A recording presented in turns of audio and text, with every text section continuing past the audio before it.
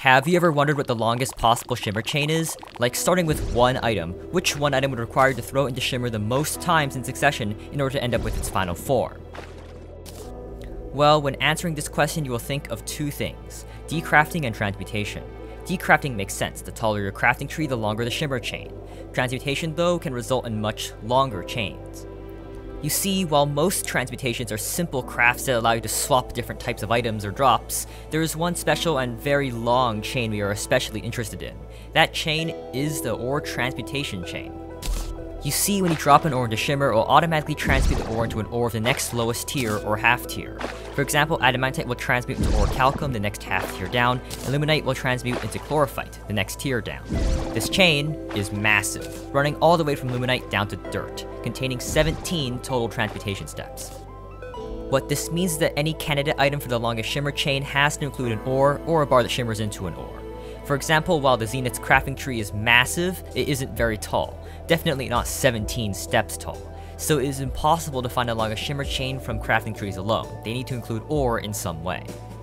Instead, we need to find an item that hooks into this ore chain very well. This item would ideally have the most steps possible before turning into some ore, then when it becomes an ore, it would ride the chain down to dirt as long as possible. Basically, one item that eventually shimmers into luminite or chlorophyte ore. These ores enter the ore chain at its highest point, giving them the most steps to travel. So, let's start there. So then, which item has the most steps before turning into chlorophyte or luminite ore? Well, there are actually two items. Our first and most obvious contender is actually the Zenith itself.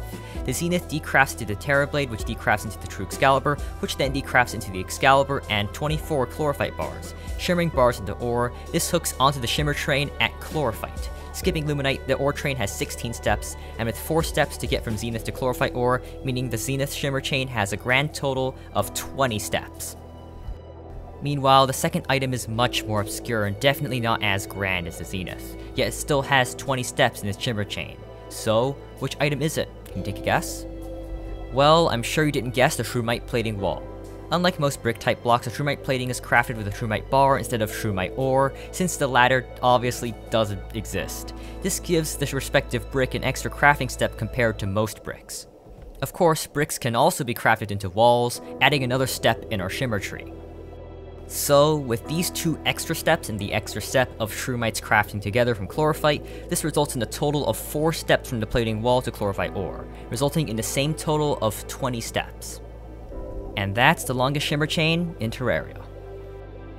Hello, if you're part of the 3/4 of my viewers who aren't subscribed, consider subscribing as we're just 2,000 subs away from 100k.